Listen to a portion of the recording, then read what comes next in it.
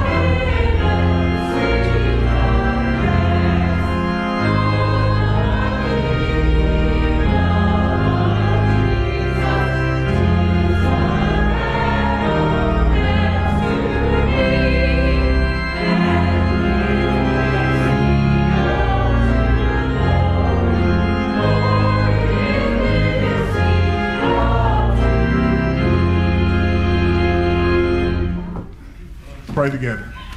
Heavenly Father, Lord Jesus, and most precious Holy Spirit, we have gathered here in your house today to worship you, to sing your praises, to hear your word proclaimed in both song and word, to fellowship with other believers, to return a portion of what you've given us unto you.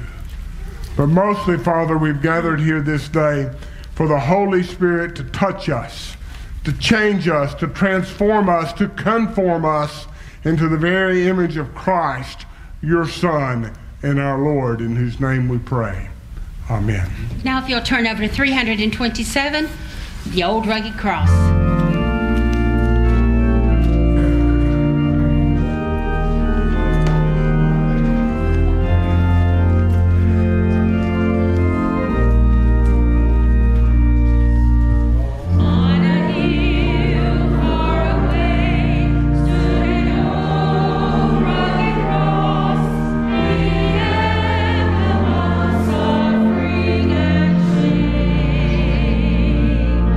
And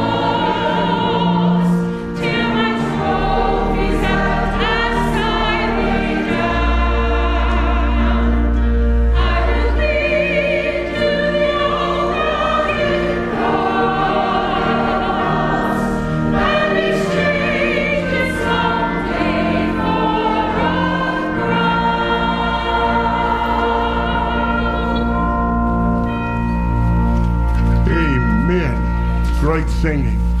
As you remain standing, if you'll take your bulletin and turn to the inside cover, we will recite together our Lenten affirmation of faith, which is based on Philippians chapter 2, verses 5 through 11.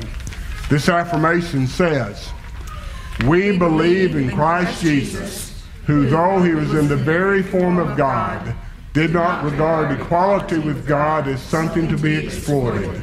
Therefore he emptied himself, taking the form of a slave, and was born in human likeness. Being found in human form, he humbled himself and became obedient to the point of death, even death on a cross.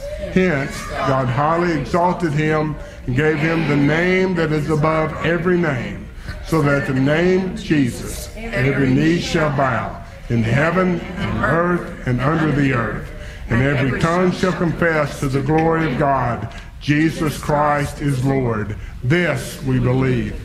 You may be seated. As you do so, join me in this time of prayer.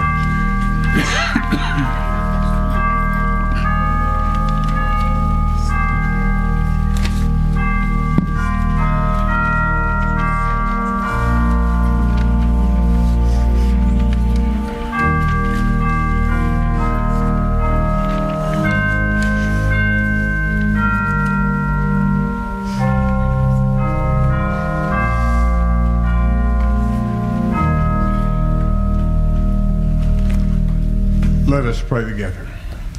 Father, we come before you yet again, thankful and grateful for your goodness, for your mercy, for your love. And Lord, we know that you are perfect and that your ways are above our ways, and we stand in awe of that perfection. And Lord, we know that we fall so short of that. Each and every day, sin creeps into our lives. Sometimes we even invite it in. But it's there, Father, and it distorts who we are. For we are intended to be created in your image, and yet we allow sin to deform us into something else. So we come this morning knowing of your forgiveness, of your mercy and your grace, and we confess our sins. Those things which we do that are not in accordance to your will, to your word, to your desire for our lives. And Father, sometimes those sins are things we do. Other times our sin is simply failing to do the good that you called us to do. Whatever our sin is, Father, we confess it before you and we seek your forgiveness. And as I seem to do week after week, Father, I seek more than mere forgiveness for us. I seek real transformation. I seek for us to become more and more like Jesus. I seek for us to find victory over the sin that's in our lives. And through the power of the Holy Spirit that indwells us, we believe that is possible. So we thank you for forgiveness and the new chance, the next chance to be like Jesus. And Lord, as we become more and more like him, our heart begins to break for things that break his heart. Things like war, not only in the Ukraine, but everywhere military violence exists. For things like injustice, for things like poverty, pain, and rampant disease. We lift up those who are suffering from any of these things today, Father. We lift them up and we ask that your comforting hand be there with them through the trial, but we're also asking that you bring it to an end, that you bring peace and wholeness and wellness to an end. We're here, Father, towards the end of at least what I hope is the end of a pandemic. Though COVID will probably always be with us, but the pandemic, the emergency is over, and I'm thankful for those in this congregation who have recovered from that. We praise you that your mighty hand was upon them. Lord, there's still others that are battling illness, not COVID related, and we ask that your hand bring them through as well. And that you bring us through every trial and tribulation in our life, whatever it may be. We ask these things, Father, because we believe that you have the power to bring about these things. Even our request of you represent our praise of you, for we would not ask if we did not believe you had the power. Now, if you would, please join me in the Lord's Prayer. Our Father, which art in heaven, hallowed be thy name. Thy kingdom come. Thy will be done in earth as it is in heaven.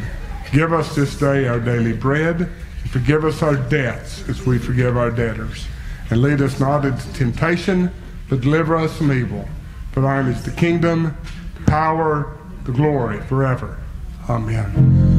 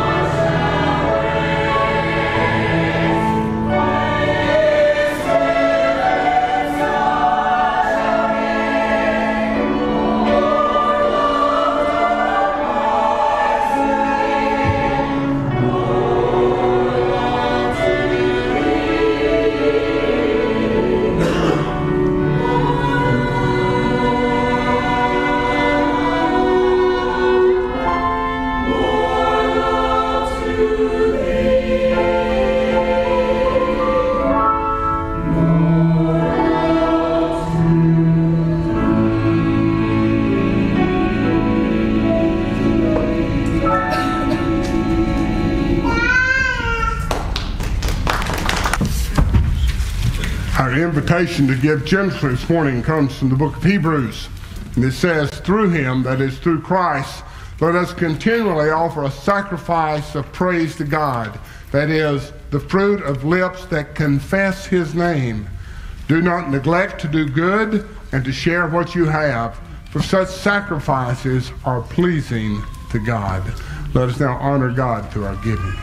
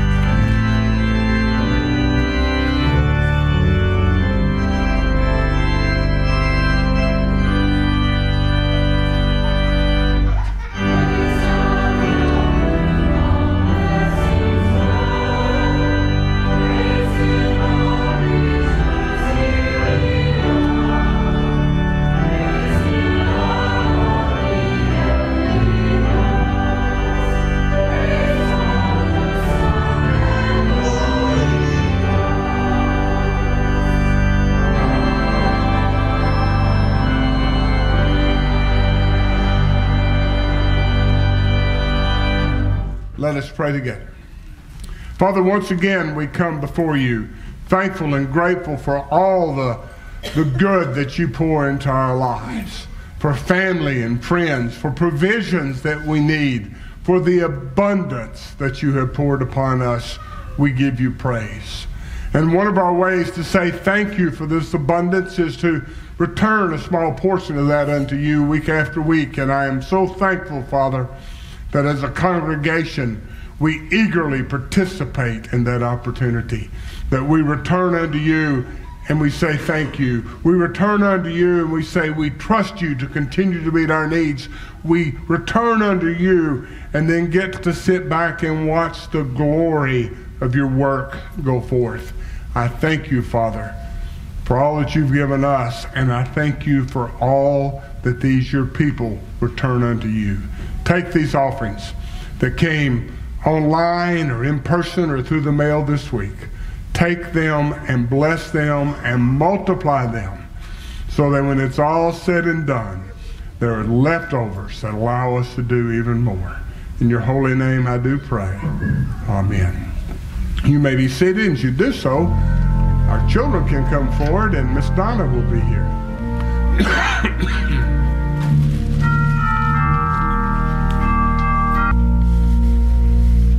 We've got a lot of kids here today.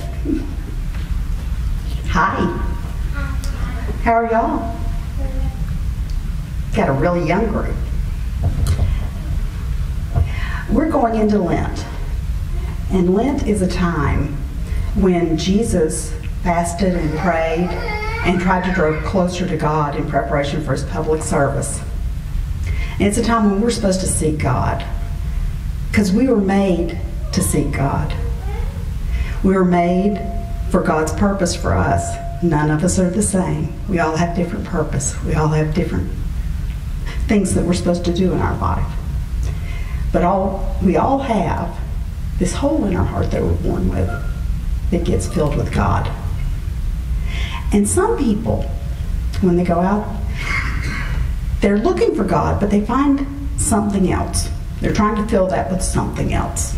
And Steve was talking today, you might be trying to fill that with a spouse, but that doesn't fill that hole. You have to find God to be able to fill it perfectly and to have a purpose in it. For several years, I've heard about people being fascinated with the fact that there might be people on other planets. And they even have like a TV channel dedicated to that. And we even had a report from the government saying, UFOs exist. And I've always wondered why people were so fixated on that, why they thought so much about that.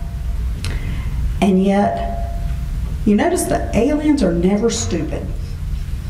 Those aliens are always super, super smart.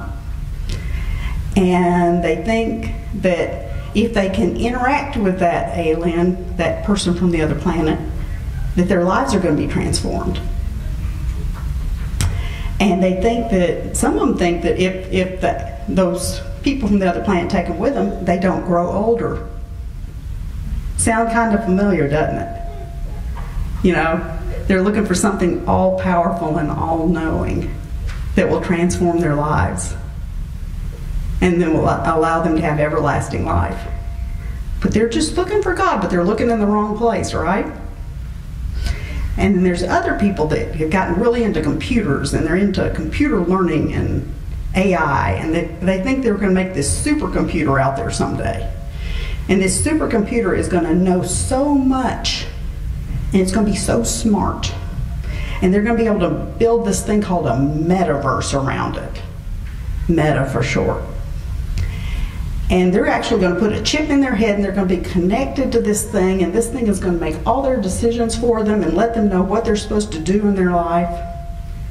And that they'll be able to, maybe even someday, some of these people think that they're going to just live there. They're going to live in this virtual perfect place somewhere.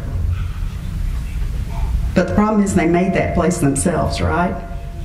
It's like the people in Babel who tried to build a tower to go all the way to heaven, but they built it themselves, and that didn't work for them. And I don't think metaverse is going to work for these people looking for their perfect place and their perfect knowledge either. Right? Because we got to look to God for that. And there's a good reason for that. Because they're missing one thing here. In Jeremiah 29:11, it says, "For I know the plans I have for you, declares the Lord. Plans to prosper you and not to harm you. Plans to give you hope and a future." If we're going to have hope and a future, if we're not going to live in fear and anxiety, if we're going to have something that we're working toward, we're going to have a public service ourselves that we've been designed to do, we got to look to God for that. And we got to help other people that are looking for God in the wrong place. Hi. How you doing? Okay, so let's say our prayer. Lord, we hope that we can stay focused on you, that we can serve you in the way that we're supposed to serve you, that we can stay dedicated to filling that hole in our heart with you, with your perfect fit, so that we can be complete and whole and have hope for joy and purpose in our lives. In Jesus' name, amen.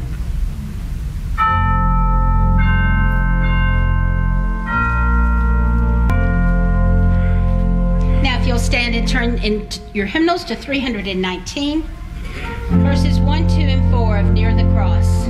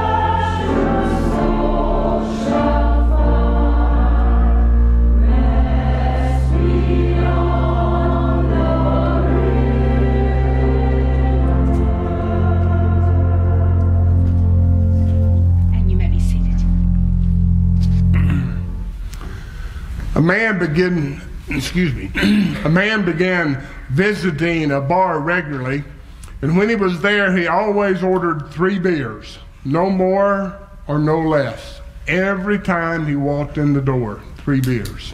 Now, after several weeks of noticing this habit, the bartender asked the man why he always ordered 3 beers. The man answered, well, you see, it's like this. I have 2 brothers who've moved away to different countries, and we promised each other that as long as we are alive, we will always order an extra 2 beers whenever we drink as a way of keeping that family bond. Several months later, noticing that the man only ordered 2 beers, the bartender leaned toward him and whispered, please accept my condolences on the death of one of your brothers. The man replied, you'll be happy to hear that my 2 brothers are alive and well. It's just that I myself have decided to give up drinking beer for Lent. While many equate the season of Lent with giving up something they dearly love, as I wrote in last week's newsletter, Lent is actually a time of fasting, repentance, and preparation for the coming celebration of Easter. Now, I did not grow up celebrating Lent, so this was a new concept for me when I first joined the Cumberland Presbyterian Church. But with all that said, I'm going to ask you to please rise in body or spirit in honor of God's Word, recorded in Mark chapter 1, verses 9 through 13. Here Mark writes, in those days Jesus came from Nazareth of Galilee and was baptized by John in the Jordan. And just as he was coming up out of the water, he saw the heavens torn apart and the Spirit descending like a dove on him. And a voice came from heaven, you are my Son, the beloved. With you I am well pleased. And the Spirit immediately drove him, that is Jesus, the Spirit immediately drove Jesus out into the wilderness. He was in the wilderness for 40 days, tempted by Satan, and he was with the wild beast, and the angels waited on him. The word of God for the people of God. Let us pray together. Lord, we come before you yet again and ask you to speak to us ever so clearly this morning, Father. Speak to us in ways that we understand exactly what you would have us to know. Speak to us in a way that drowns me out if necessary, so your true message will reach the hearts and minds of these your people that you've gathered in your house on this very day. In your holy name I pray. Amen. You may be seated. Excuse me.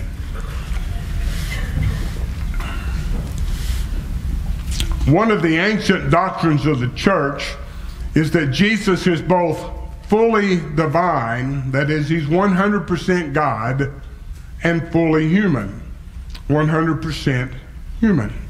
Now, those of us in the church generally do not struggle too much with Jesus being divine, but we struggle with his humanity, of him facing trials and temptations like he had no option but to do good.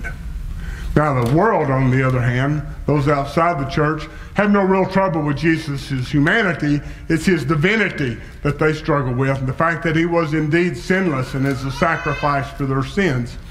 But that conflict between the dual nature of Christ is hard for us to grasp. How can you be 100% of 2 different things? But Scripture and church history assures us that is true. From one gospel or another, Jesus being tempted by Satan in the wilderness following 40 days of fasting is always the scripture for the first Sunday in Lent, or at least always the gospel reading for the scripture in the first Sunday of Lent. The Gospel of Mark, if you're not aware of this, the Gospel of Mark is the shortest of all 4 New Testament Gospels. Mark wrote his stories very concisely. Unlike many preachers, he practiced an economy of words and got right down to business. This writing style leaves his gospel like a soup stock that has been reduced. The flavors intensify. This is certainly true of his account of Jesus' temptation in the wilderness. Both Matthew and Luke go into detail as they describe the interaction between Jesus and the devil, listing the 3 temptations that occurred, and even quoting the scriptures Jesus used to rebut Satan's challenges. But Mark reduced the whole encounter to just 2 verses, in which he tells us that the first thing that the Spirit of God did after Jesus was baptized, the very first thing the Spirit of God did was to drive Jesus into the wilderness to be tempted by the devil. Having to be driven implies that Jesus did not want to go into the barren wilderness. This is the human Jesus. Did not want to go into the wilderness, into the desert. Few people do. That includes us. Few people enjoy the wilderness, and yet the wilderness is God's classroom. It's in the trials and struggles of life that we learn not only more about who God is, but who we really are. Few people, though, want to go. Nonetheless, does that not seem a little odd to you? I mean, that the Spirit of God, who was to strengthen Jesus throughout his ministry, the Spirit of God, before he had preached his first sermon, before he had called his first disciple, before he had performed his first miracle, the Spirit of God would drive Jesus in the wilderness to be tested by Satan, and that is what all 3 of the synoptic gospels proclaim. Now, I don't know. It seems to me like I've run across a lot of Christians over the years that prayed that God would keep them out of the wilderness, keep them out of trials and temptations. And yet God seems to use those times all the time. And he did so with Jesus. Now, if you'll notice what I said just a moment ago, I used the word tested instead of tempted. Tested instead of tempted. To be tempted is to be enticed to sin, which is certainly what God intended, what Satan intended when he approached Jesus after 40 days of fasting. He wanted Jesus to sin, because if he did, the whole plan of redemption crumbled before it even began. Satan wanted Jesus to sin. Excuse me. But when he drove Jesus into the wilderness, the Spirit of God knew that Jesus would not sin. But he wanted the human Jesus to know that as well. The divine Christ knew, but the human Jesus needed to know that he would not give in to sin. A test is different than a temptation in that a test is designed to reveal something to the one being tested, in this case, to Jesus. The Holy Spirit drove the human Jesus into the wilderness so that Jesus would more fully understand the pronouncement of God the Father at his baptism. This is my beloved Son, in whom I am well pleased. In the other 2 synoptic gospels, the devil introduced at least 2 of his temptations or tests by saying, "If you are the Son of God." This is my beloved Son, in whom I am well pleased. If you are the Son of God, turn these rocks into bread, stones, whatever. You know what I'm trying to say. If you are the Son of God, jump down off this temple and impress everybody. If you are my beloved Son, in whom I am well pleased, if you are the Son of God, bow down to me and I'll give you everything you came for, and the cross won't even be necessary. The Holy Spirit sent Jesus into the wilderness so he would understand just exactly what God the Father said when he said, "You are my beloved Son." While Satan intended his 3 so-called temptations for evil, God intended them for good. And that good was to help Jesus fully comprehend his divine identity. This comprehension would be necessary for Jesus to accomplish his mission of redeeming lost and dying people from the grip of sin. And a sinner cannot rescue a sinner from sin. And Jesus needed to understand that he was not a sinner. Jesus swiftly moved from his baptism by John the Baptist to his wilderness temptation, and from there straight into his mission and earthly ministry.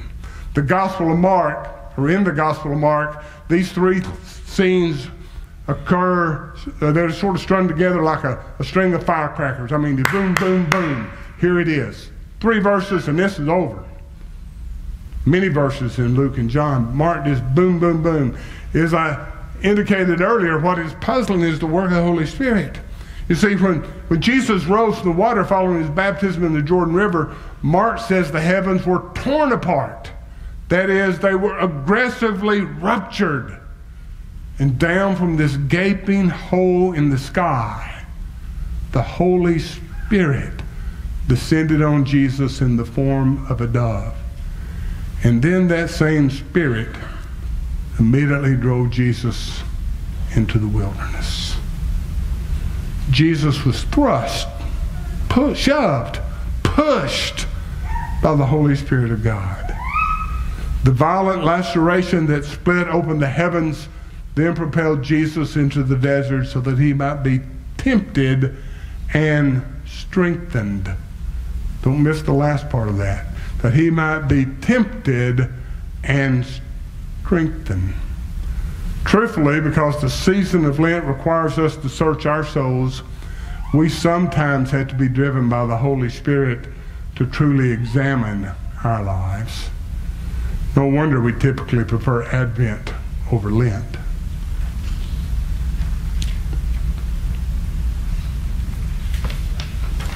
For reasons we do not generally understand, the Holy Spirit desired this period of temptation for the fully human Jesus. In the all-knowing mind of the Spirit of God, Jesus needed to undergo a strength test. Not to see how physically strong he was, but to see how spiritually strong he was. Both God the Father and God the Holy Spirit knew how strong God the Son was, but they wanted the human Jesus to know as well before he launched his public ministry.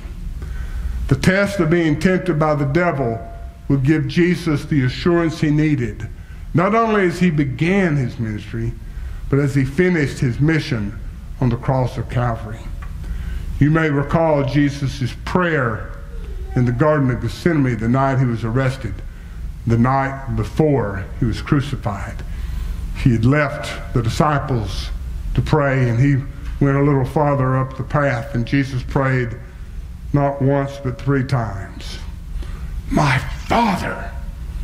Jesus prayed with such urgency that drops of blood dripped from his head, from his forehead, remember? My Father, if it is possible, let this cup pass from me. Yet not what I want, but what you want. Or out of the familiar King James, nevertheless, not my will, but thy will be done. Jesus had the strength to secure the salvation of all who place their complete trust in him and the atoning work of his sinless life, death, and resurrection. There's a story I read several years ago about the construction of the Union Pacific Railroad across the American West. This took place back in the mid to late 1800s. The construction crew came to a massive canyon that required the building of an extremely large trestle bridge. It was the largest bridge ever constructed at that time in history. And after the enormous structure was completed, the construction engineer wanted to test the bridge. So he loaded a train with extra cars and equipment. Altogether, it was more than double the normal payload of a train. With all eyes upon him, the engineer then drove the overloaded train to the middle of the bridge, and then he did something strange. He parked it there, and he left it for 24 hours. One of the railroad workers asked the engineer, "Are you trying to destroy the bridge?" No, the engineer replied, I want to make sure that the bridge won't break. I think that story explains the temptation of Jesus fairly well. Satan was trying to get Jesus to sin, but not the Holy Spirit that drove him out there. Satan wanted Jesus to know. Scratch that. The Holy Spirit wanted Jesus to know that he would not break under the weight of sin and the cross. The Holy Spirit drove Jesus into the wilderness for 40 days to test and reveal to him his resolve to obey the Father's will. That testing strengthened the human Jesus, just like fire strengthens iron. The testing strengthened the human Jesus. The same is true for us. Look back at your life. You grew in every trial you faced. You may not have grew where you thought you were growing.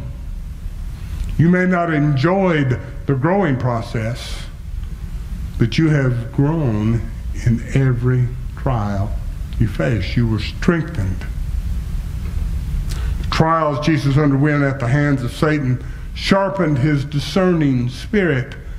The same is true for us. And by the way, the best way to counter temptation, whether from Satan, let me tell you something. Satan doesn't bother tempting me anymore. He gave up a long time ago because he knows I can come up with enough temptations on my own that he's got other people to work with.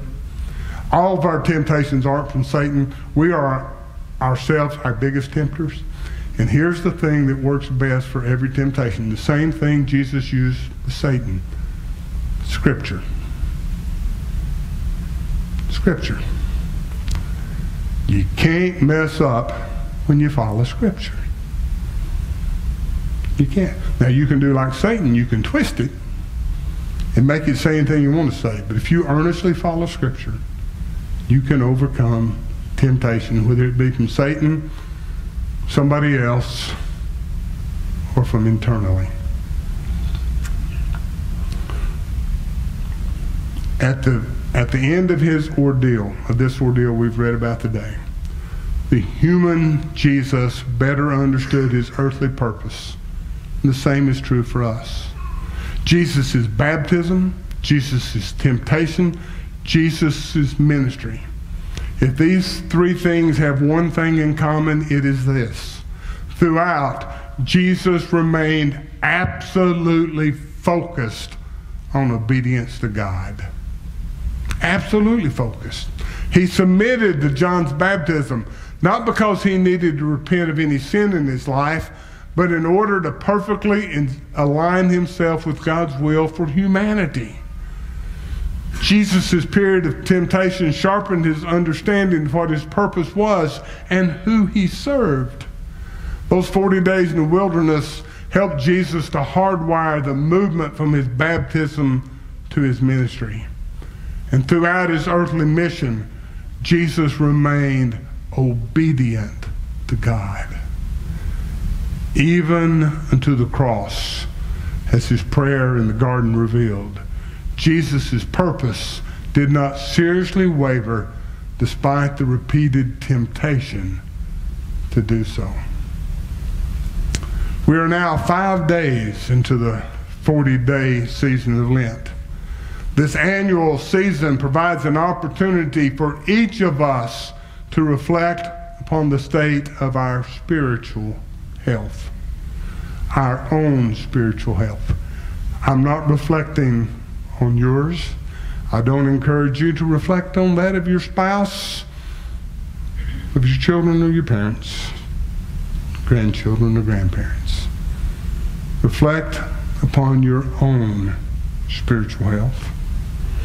To do this reflection, we do not have to relocate to a desert somewhere, but we do need to spend some time alone, talking to God and meditating on his word. You can't do a serious reflection without taking the time. Can't be done. You can't do a quick summary. Oh, I'm fine, and go on. Because if that's what you do, you're wrong. You're not fine. You need to stop. Spend some time alone with God. Turn off that blasted television set. Lay down the I don't know if anybody still reads a newspaper, so maybe we don't need to lay down a newspaper anymore, but get alone. Spend some time with God. Talk to Him. Read His Word. Find out where you are. And as we do this, we need to ask ourselves, how is our obedience to the will of God? How is our obedience to the will of God? You've heard me say many times in the past that saving faith always produces obedience. So how is our obedience to the will of God?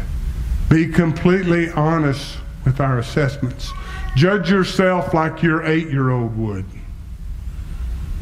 You know, they can be brutally honest. Like Jesus, we often face choices or temptations. With that in mind, during this holy season of preparation, we need to identify how we connect God into our decision-making process. Perhaps we need to ask ourselves, what influencers or tempters are leaning on us? Like Jesus, our guidance comes from our baptismal identity. On that day, we were claimed by God. We're declared a child of God. That identity is our North Star, our guiding principle of life. As we negotiate the wilderness landscape, we live among many modern wild beasts and other dangers threatening to our spiritual welfare.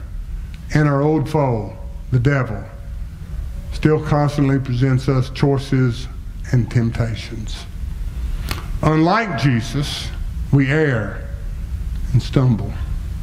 We often make the wrong choice and fall to temptation. We sometimes disobey. And yeah, this word our modern culture doesn't like a lot. We sin. We sin. Our hope sometimes wavers into despair.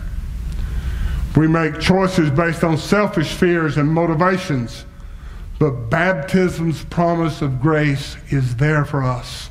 It reminds us that no one can snatch us from God's hand. A young boy was at a grocery store. He was standing near an open box of cookies there on the cookie and cracker aisle.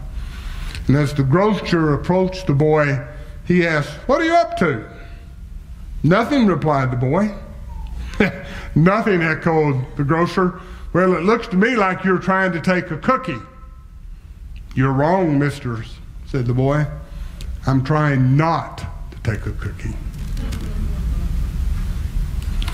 When it comes to temptation, your chuckle lets me know you can relate. Trying not to take a cookie. It seems that I sometimes invest more effort in trying not to do wrong than I do in trying to do right. Did you catch that distinction?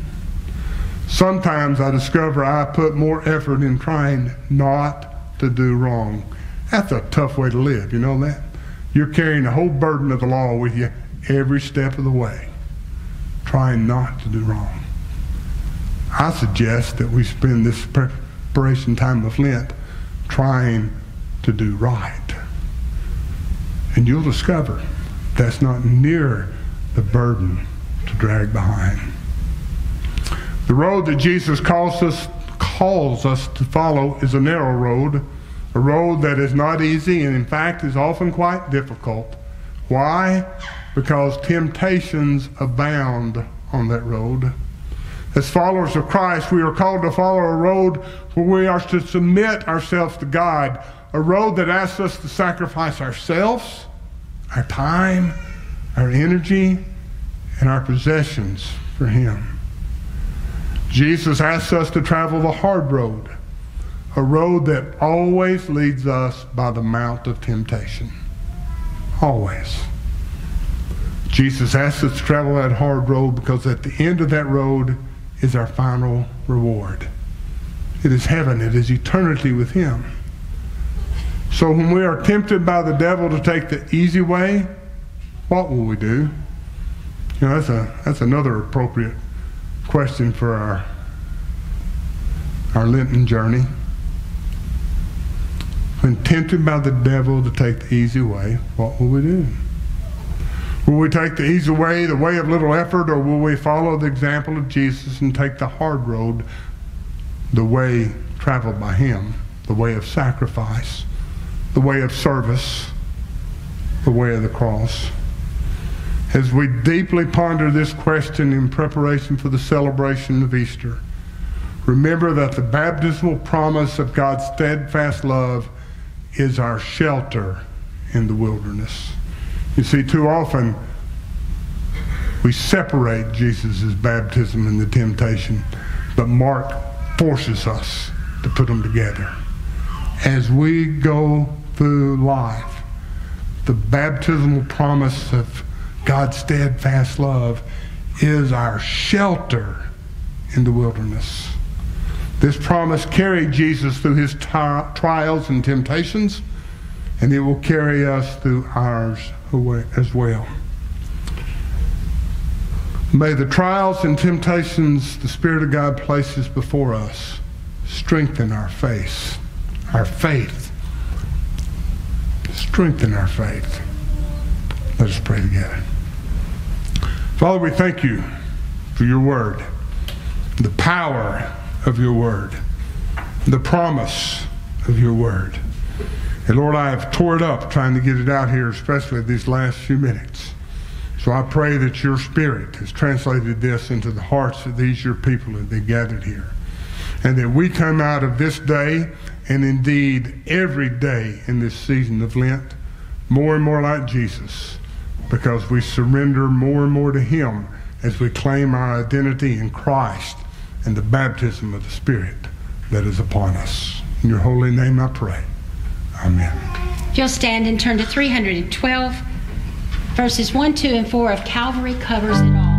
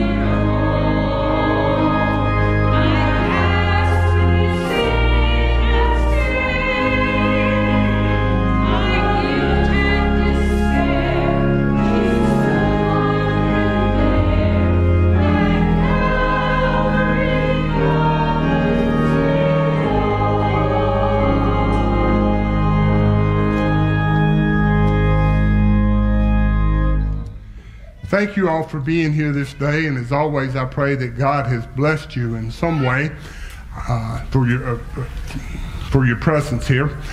And I'm